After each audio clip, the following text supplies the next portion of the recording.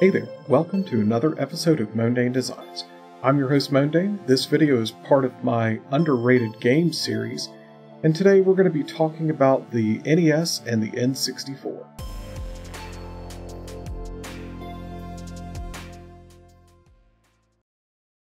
Welcome back to another one of my underrated series.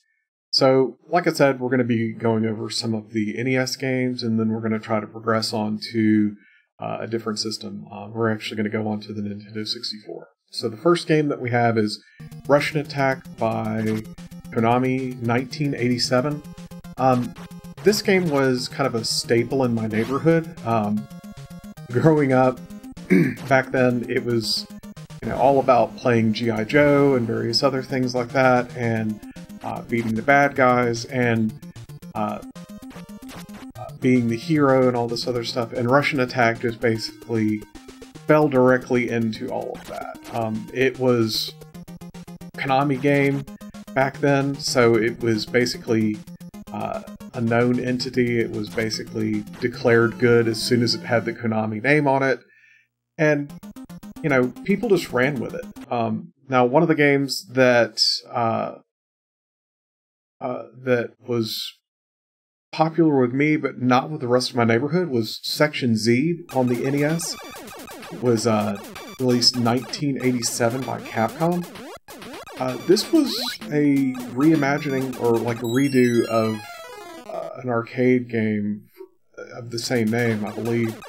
I didn't discover the arcade game until much later in life. Gotta say that I really prefer the NES version. Just the way that it looks, the way that it plays, how you can walk on the ground and shoot things, how you can shoot forward, in front of you, behind you, and how you were like a person in an armored suit instead of a guy in a spaceship, and like the choices that you had to make. Do you go up at the end of the level? Do you go down at the end of the level? That kind of thing, with the branching paths and stuff. It was really a lot of fun. And I think that game doesn't get nearly as much recognition as it deserves. Another one that's kind of flown under the radar with a few people is Super Dodgeball on the NES 1989 by, I can't read my thing, CGS ImageSoft? I think, CSG, I don't know, ImageSoft. So, I liked this game just because it was a kind of tongue-in-cheek style of versus game, and I'm sure, like, all of you out there are just screaming about the Japanese Kunoken style origins and stuff like that with it. I didn't really get into that. I was more into, like, me and my friends playing this fairly unknown game, and we all loved dodgeball as kids growing up and everything. And again, like, not a lot of people talk about this game. It got a little bit of a resurgence during the Game Boy Advance title re-release, but I don't see a lot of people talking about this title either, and it's one that's deserving of a little bit more attention.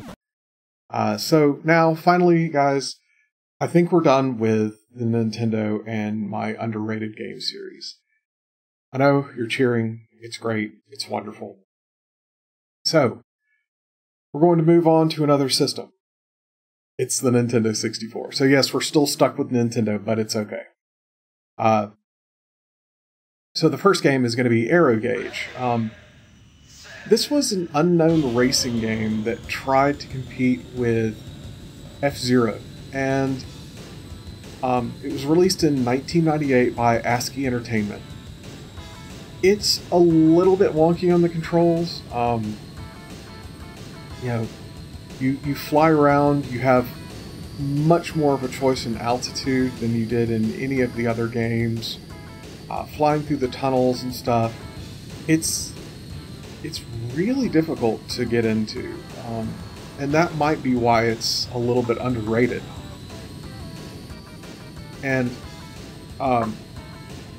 it's still fun. I love the game to death. you should definitely check it out. But Aereo Gauge was one of my favorites on my Nintendo 64, and it's relatively unknown. Next up is somewhat not talked about. It was known back in the day, but again, it's released on the Nintendo 64. It's Blast Corps by Nintendo and Rare in 1997. You run around, you destroy things, you blow up buildings, you pilot a big mech, you pilot all kinds of different destructive vehicles that are just really a lot of fun. And yeah, it gets a little repetitive and stuff, but I don't think that it's that anyone's really talking about this game. And I think it's because it's a fairly common game, and it's just not shared very much. And finally, the last game we're going to be talking about today is going to be Extreme G on the Nintendo 64, released in 1997 by Acclaim Entertainment. I love the Extreme G series, but this game is a little bit more different. It has kind of an arena-style combat style to it, as well as all of the racing. I remember going through and playing this game, and on the original Apple, I played an old game called Auto Duel, and this game reminded me of Auto Duel, but it was just strictly motorcycles. And Auto Duel was just an arena-style dueling thing with weapons on cars, and Extreme G had a race element to it, and I really liked the fast-paced nature of the entire game, where it was just this insane amount of speed to the point where you just almost couldn't control it, and you were just on the edge all the time of, am I going to be able to keep controlling this turn or not? And again, it's another game that doesn't get a lot of love from anyone out in the community right now, and I think that's a real shame.